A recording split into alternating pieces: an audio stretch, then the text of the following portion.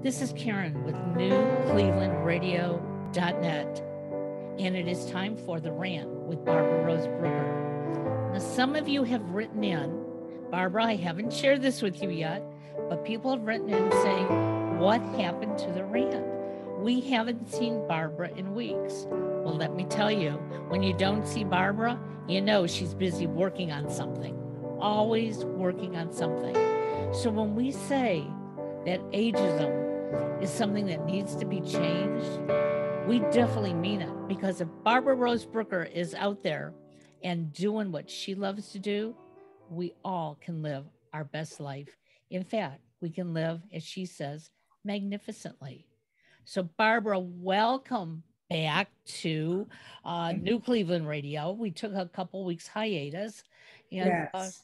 can you give us a little hint? What are you Yes, so thank busy you. Well, doing? I have a new book that's coming out next year. So I've been working with my editor. It's simple as that. I love to rant, as you know, and my platform, you can say, being an 85-year-old boomer, boomer hottie, I have just been busy with my AGEMARCH as well, which is way over 200,000 views on YouTube now. So everybody join agemarch.org. But anyway, I'm happy to be here today, and particularly with our guest, Lynnda. Hi, how are you? Hi, Lynnda. I'm so happy to meet you. I'm so happy to meet you. Reading your book, Lynnda, I'm going to get right to it. Because as an author too, and as an avid reader, you know, we all read lots of things. But when I read Trusting the Currents by Lynnda Pollio, I started to read, and then I didn't read. I became immersed into the world. And I don't want to spend this time talking. I want to hear from you. And here's my big question too.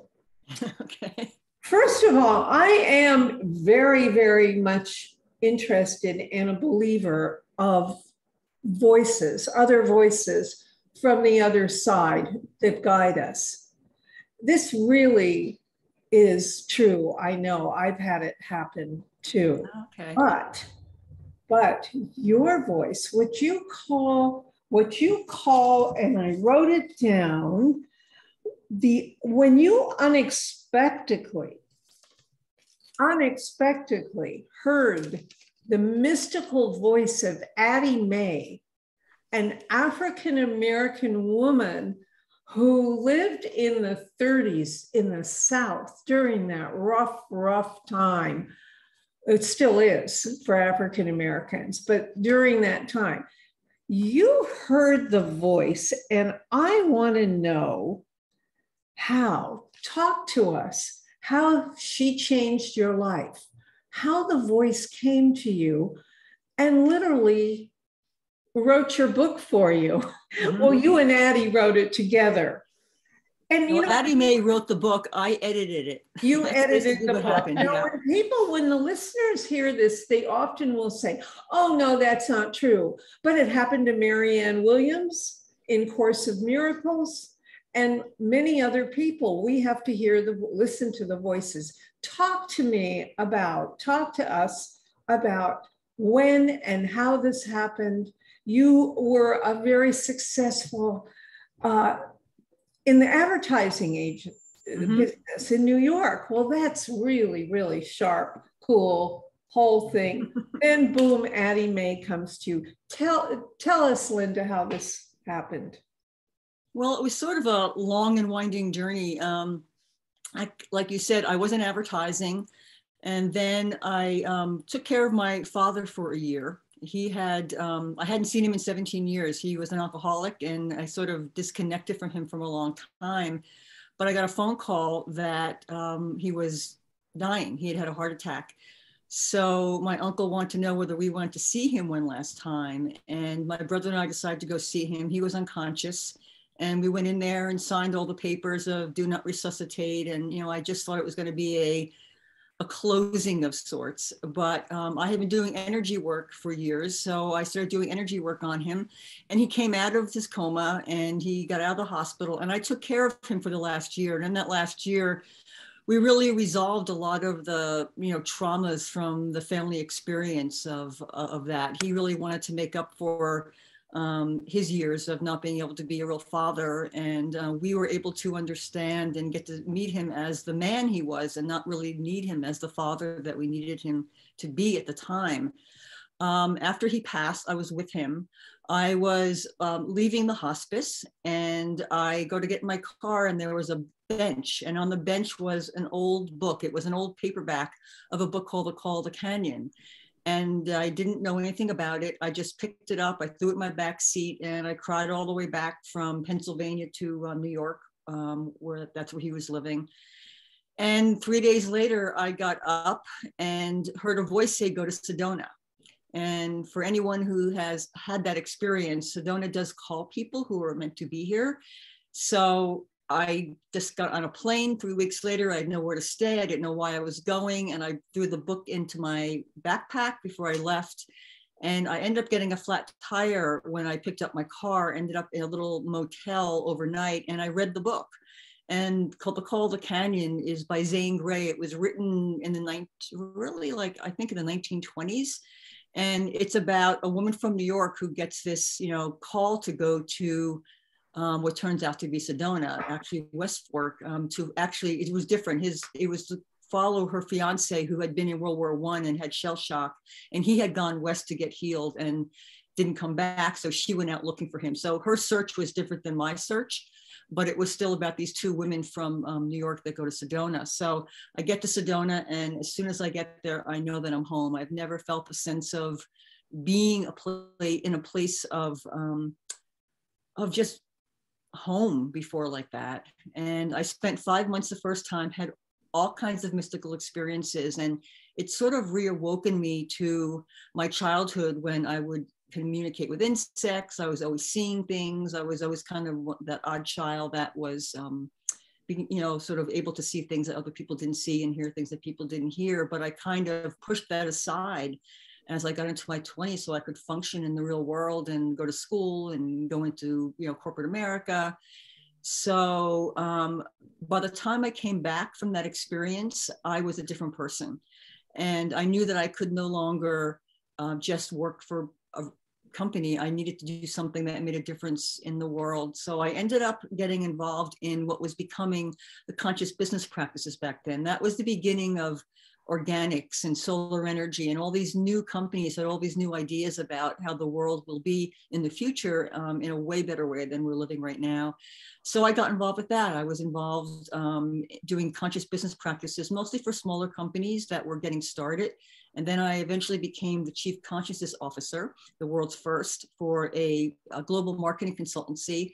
And there I worked with companies, Fortune 100 companies that sort of introducing them to what I call the human technologies, which are wisdom, intuition, compassion, empathy, forgiveness, and gratitude. And I did that for about a year and a half. I worked for this company. I worked with the CEOs and CMOs. So for me, it was really about educating corporate America on the way that we could be operating, because this was about taking these human technologies and bringing them into their employees and their consumers and their partnerships. And it was very interesting, and I got a lot of attention for it. So I decided to start my own business. And so I quit my job, and about 4 hours later, my mother fell and shattered her femur. So all of my plans went to hell. And I ended up going into 9 years of 24/7 care. But in the process of that, I started hearing the voice of an old Black Southern woman. I was working on a project, and I was in my apartment at the time, and I just heard this voice say, "It's not what happened to me that matters." And she was definitely Southern, and she was definitely African American. That's your first line of the book. It became the first line of the book.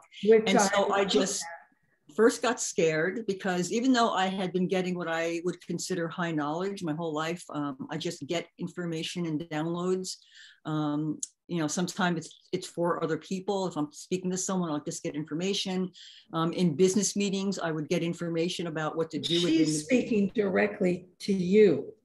She was speaking directly to you. Yes, she was speaking directly to me, but I had been getting high knowledge, but never in a voice. It was just knowledge. But this was the first time that I heard a voice, and it was nothing like my voice.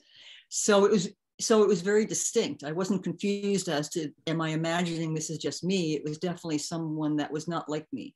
So I spent like, I don't know, 20 minutes listening to her. It was very kind of difficult in the beginning, and just writing the first 2 or 3 paragraphs.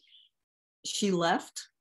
I put the paragraphs away. I didn't think anything of it. I figured it was just something weird that happened to me. And about 3 or 4 days later, she came back again and she picked up where she left off. So the first draft of the book took 2 years, and it was basically stream of consciousness, meaning that I would have to wait for her to appear. I used to call it the indigo abyss, because I would wait for her, and it felt, I don't know, it looked indigo to me, and it felt very cold when I was first getting into her. But then when she really connected into me, it was like we hit a warm current, and then all the information and all her words would flow, but she would pick up where she left off. So I never knew where the story was going until I was writing it. And I never expected to write a book in the beginning. I just had this insane compulsion to write down her words. It really took me about a year of doing that before I realized I was writing a book. Let me ask you, Lynnda, this is so interesting. So while she was talking to you, while you were hearing her voice, would you take a pen and a note? Oh, I had a computer. I was mostly working on the computer. On the computer. But she would sometimes start speaking when I wasn't. I'd be at work or I'd be on the road, and I'd have to always carry a pen and pencil for me. Yes, yeah. Because a lot of what she said, which I found out later. Now, this is all looking back on it. At the time I was writing it, I had no idea what was happening or why it was sort of evolving the way it did. But what I found was that there's an energetic frequency embedded in the writing, which brings the reader into their heart. And a lot of that is dependent. It's almost like a sound therapy. It's very dependent on the cadence and the arrangement of the words. So I'd have to, like, if I didn't stop and write down exactly the way she said something, I could remember what she said, but if I couldn't get the exact arrangement of words again, I would never be able to capture the feeling that she gave me while I was doing that. So that brings me to a question, and I had to interrupt you. Yeah, because the writing is so lyrical and so beautiful all the way through. It's like a long sequence poem. Oh, thank you. So it's beautiful writing. So what I want to know for everyone out there as well, and as a writer, did you then you added you added words with what she was telling you, because even your first line is what you said. It's not what happened to me that matters. It's what Mama said about Uncle Joe and the old house and that little secret lying buried beneath the floorboards. So did she tell you that? Or did she told me that the story is all her. That's all amazing. her. And if she hadn't told me the story, I never would have. I mean, if you had told me before I was writing this book that I was going to write a book, I would tell you were crazy. I had no ambitions to write a book. I had, from what I could tell, no abilities. I mean, I was always a good business writer. I could write, because I was in business development, I could always write a letter that would get attention, but these were letters. This is very poetic. You know, your metaphors about the moon and the water and the sunlight and the leaves as you're telling the story, it almost has a slow chant to it. Like you just have to keep following it. And that's what she wants. She wants you to keep following it. So it took me like the 2 years that I channeled her. About a year into writing the book in New York, she told me to go back to Sedona. So I got on a plane and I went back here and I spent 9 months, and all the nature you read about in the book were all experiences that I had here in Sedona. And nature plays a big role in the book. It's a real character in the book. And so I spent the next 9 months in Sedona doing the same thing, channeling. And then when I wrote the last words, I didn't know I was writing the last words until I wrote the last words. And when I wrote the last words, I knew the book was done, and I burst out crying. It was very Lynnda and Barbara, I have a question, because Lynnda, you were on Avoid the Maze, and we talked about some of this. And 2 days after you were on, I was talking to another author, and I'm reading his book now, and he talked about that he didn't write it. The characters wrote it. And I sit here thinking about everything that I've ever known about writing. And yes, I know we imagine the characters in our head somehow, and we put it out on paper, but it was almost like what you were saying. Okay. He didn't call it channeling, but he said, no, the characters came to me. You know, I didn't tell the character to say this. He said this. And that's when I went back and re-listened to the podcast, and I thought, wow, this is interesting, because you're not just some woman out there who's trying to sell a book saying that this woman channeled you.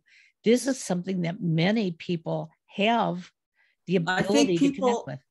I think more people can have these experiences if they're open for them. I mean, when she came to me, I was I had been open to it because I had been doing spiritual work and work in consciousness for years. So it wasn't like it was an unusual thing to happen, but it had never happened to me before. And it never happened since. I've never heard a voice since then either. She was very singular in my life. But don't you think, Lynnda and Karen, that we all, our lives, what we call fate is really just listening and going on different paths, sometimes getting off the path of dreams. And then, you can say, well, the fate changed.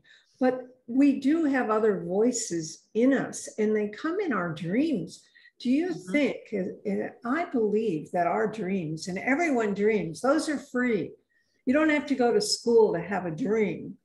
And those dreams, those people we see in the dreams, in images we see in the dreams, I think are often clues to our inner life and what we're feeling and maybe what we should be doing. Don't you think that?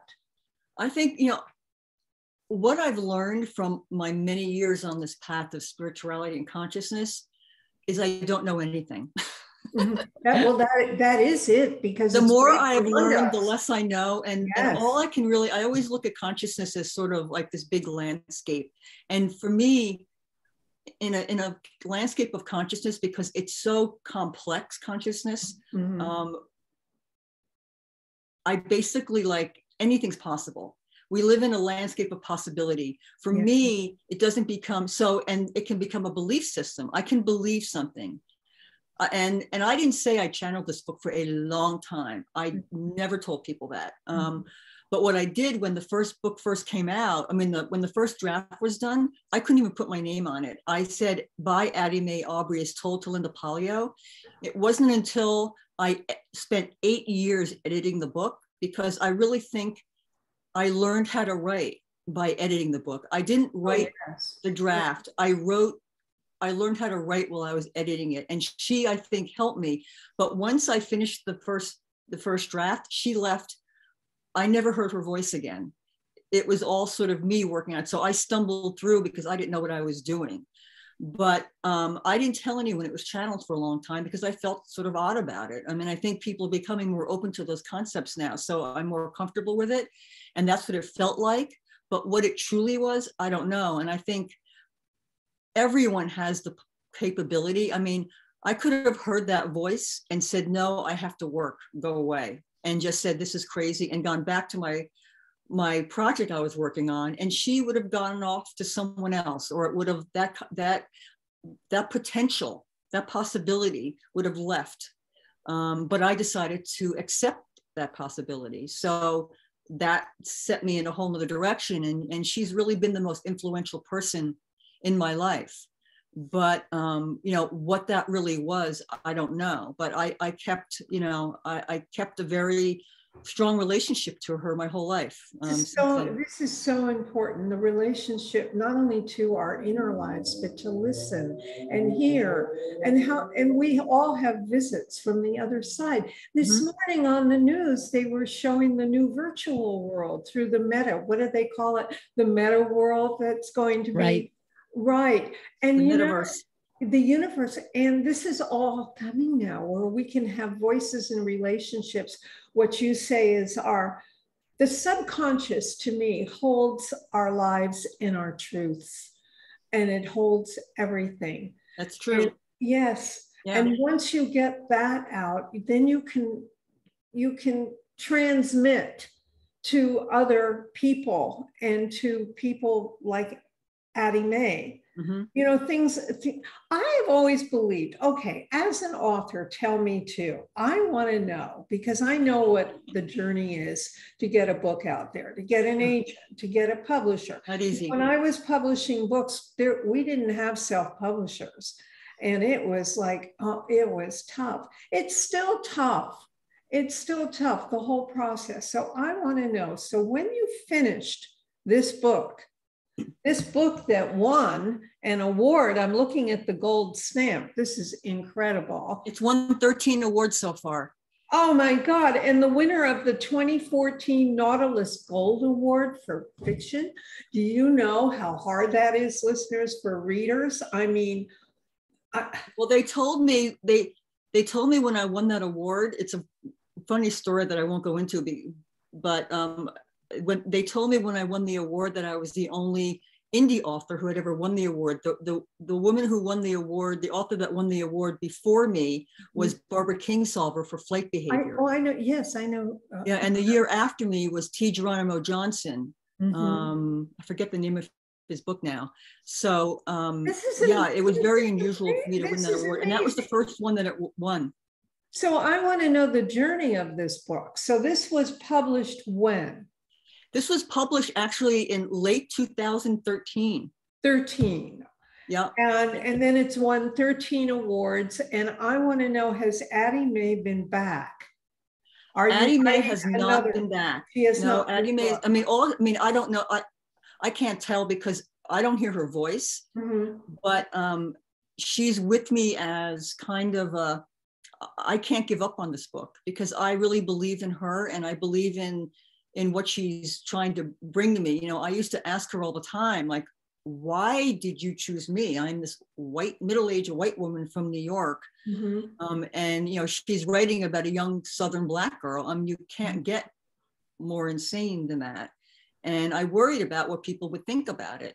But, you know, she always told me that's exactly why, to show what two women who share the same compassionate spirit can accomplish when they come together. Oh, there it Love is, that. right there, the essence. So that was the whole thing, is to bring, it was to bring, you know, different cultures and, you know, multi-generations and multicultures, and, you know, that I think, you know, was both of our dreams. Yeah.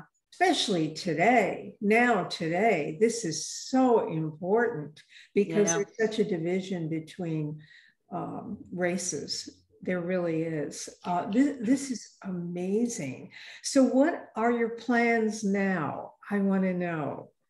Are you going to write another book? I will write another. I have a couple books that I started, but it's been sort of a kind of windy road. You know, I got this book out and I indie published this and dealt with everything while I was caring for my mother 24/7. Yeah. So that was a really big deal. And, you know, the awards really helped me because this book came out and 3 days later, my mother shattered her femur. So I really did no promotion of the book for a couple of years, except to enter the awards, because I was immersed in caregiving. So that kind of kept me going because I had no idea if the book was any good or not. I couldn't get anyone to read it that I knew because they didn't look at me as a writer. So it took me, you know, this book has been a slow burn. I mean, it's been out for several years now, but it's really beginning to find It's just a real beginning to audience find now it.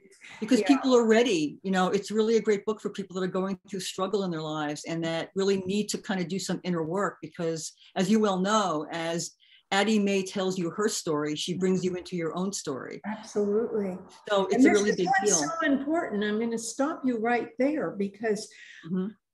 our own stories, our own inner lives, we have to go inside much more and listen, go into your subconscious. And you know, another thing, I'm really sickened by this attitude towards writing and books. It's like, I'm trying to explain. I do believe, and I know that anyone at any age really can write and publish a book.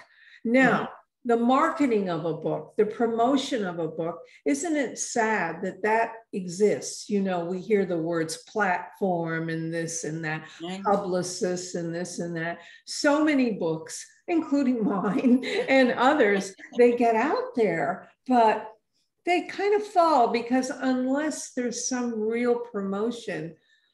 But you know where the promotion is, I believe?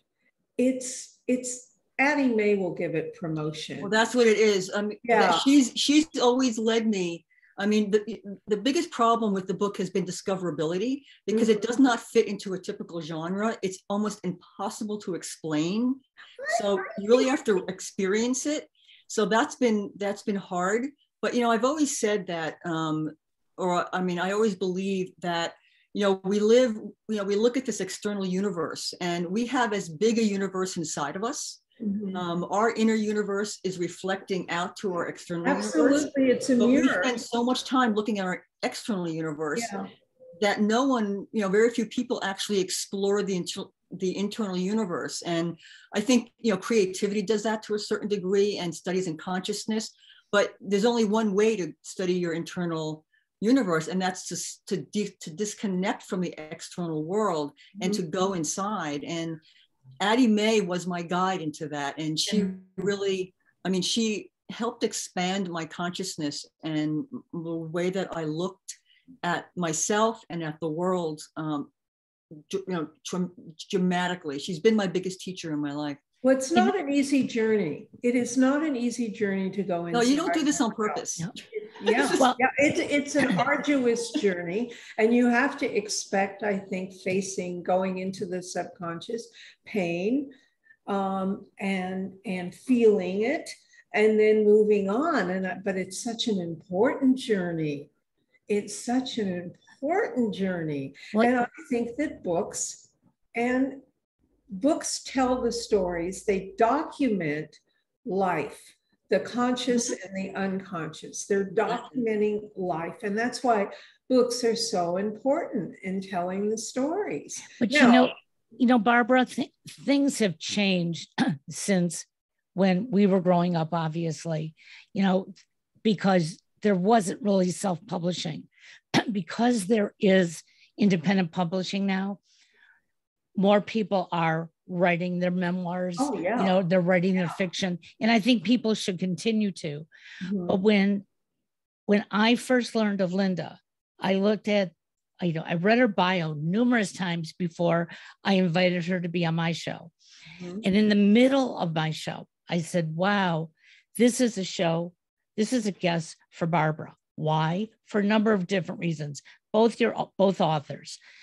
But Lynnda became an author at a time of her life when most of us would say, well, I'm not going to do anything new now. You know, I've been in business. This is what I do. But the reality of it is life has changed. And because life has changed, we can do these things whenever. But because there's so many books out there, it's so hard to read them all. I have to tell you, I have 103 downloads on my computer. And I read a page of each, you know, every once in a while, because I don't have the time to sit down and read them all. But as I start reading them, you know, I just get mesmerized. It's like, well, this isn't a New York big seller, but you know what? I like this better. And it might be, you never know. Exactly. And the bestsellers aren't always particularly so to your listeners, we all can do what we want to do. Oh, absolutely. In fact, I wasn't even going to bring in the age, but now I'm thinking, because to me, I never know how old anyone is, nor do I think it matters. The numbers really don't interest me. But Lynnda, I don't know how old you were when you started this process, but I was in my how old was I? I was in my start of the process. I was in my mid-50s. Oh my God, really? How old are you now? I'm 67. Oh my God, bless you. See, to me, you're ageless. People are ageless. All this fuss about the number, but I'm asking because I think it's important.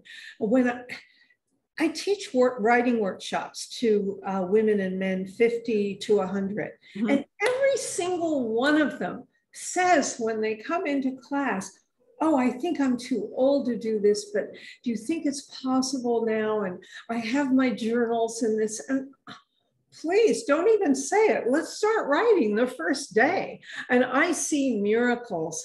A man 96 just published his book through one of my classes. The point is, anyone at any age can write a book, tell your story, go inside yourself and dig out. The stories are there. You just say yes. You just have to say yes to the opportunity, because we all get opportunities that come to us, but some, we're so channeled into our daily life and stuck in the scaffolding of our existence and what we're supposed to be. Yes. Right. That when we get an idea or we get an opportunity or we get a glimpse of a voice in some way, shape, or form, maybe it's not quite as strong, but it's something that calls to you.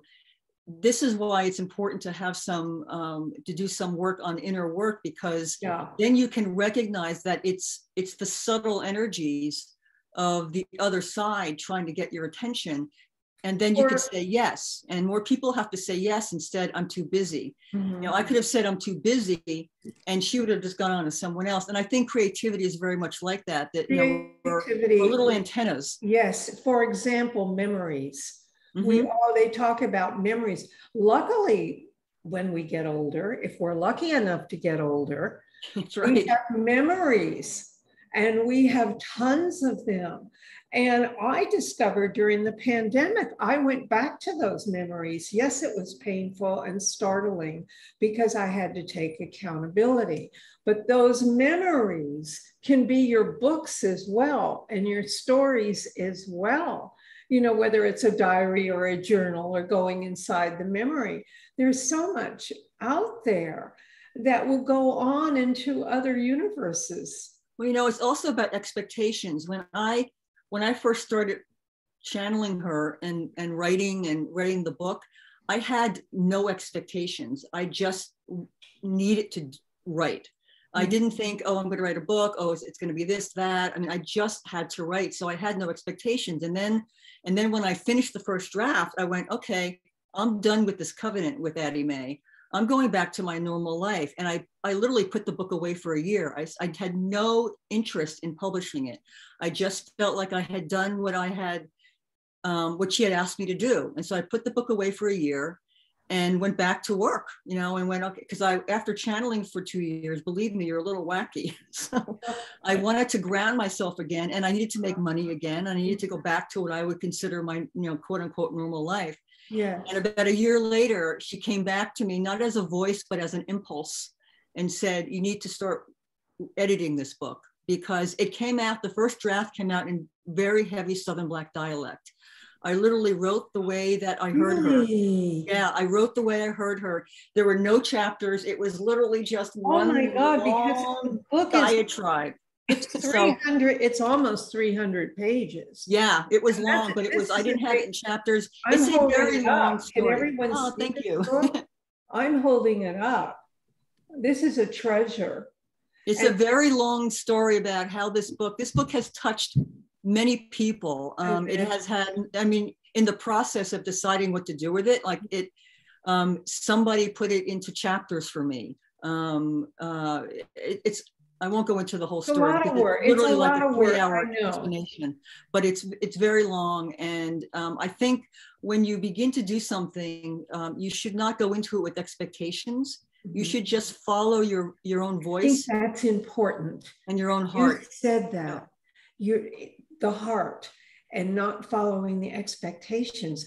Right. That's the key to creativity, to love, to Yeah. living, to everything. That message, Lynnda, let's hold that message. It was that it's very important. And you know, I only became immersed in like the quote unquote marketing of the book because it just kept winning all these awards, and I kept going, well, it needs to get to more people, because and the reviews I have on Amazon are insane how this book has affected people. And the funny thing was, I really thought this was going to be a book for women because it's strong women characters. It's all Black characters, but they're amazing, strong women. And but almost half my reviews on Amazon are from men. No, I saw that. So it really touches people that are a certain stage in their life. And it's very visual. I've had a lot of talk about it becoming a movie because it's such a visual story. And my dream was always about having this sort of multi-generational, multicultural bunch of women bringing this book out because it's such a strong woman's story. Well, Lynnda, it might very well become a movie. You don't know what's No, I don't know. And as I said, I don't have I have dreams, but I don't have expectations, because every time, you know, I've been working with this book a long time now, and she's really taught me how to work with her. And when I tried to bring her somewhere, if I tried to lead her somewhere, it would fall flat. I have to stand behind her and wait for the timing to be right. Yes. Well, I just think you have enormous gifts. Oh, thank you. To not only for the book, but to share this experience in your heart with all the other hearts out there, and all the women who are out there who are thinking, I want to do this. Well, you know, if they believe in themselves long enough and look inner, you don't know what's going to happen. Anything can happen, right? And it may not be writing. I mean, it may not be writing. It could be. It could be. It may be something else that you're called to, or it could just be something, leaving what you're doing. Something that will make a mark into your life on the universe, on the planet, into the universe. And trust me, all of you out there, because at 85, you know something? I absolutely think that people are living way past 100 now, but it doesn't matter. If you only live to 30 or 90 or whatever, get in touch with yourself and stop listening to all the anti-age ads and all this stuff. And well, you really have to get to know yourself. Yes, you have to get to know yourself. So can everyone buy your book, Lynnda, on Amazon? Yeah, it's on Amazon. It's also on iTunes and some of the other. It's on all the it's on all the platforms. I mean, mostly it's on Amazon because it's Amazon.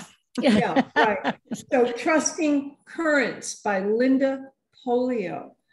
Get this book and have a wonderful, wonderful day, and love yourself.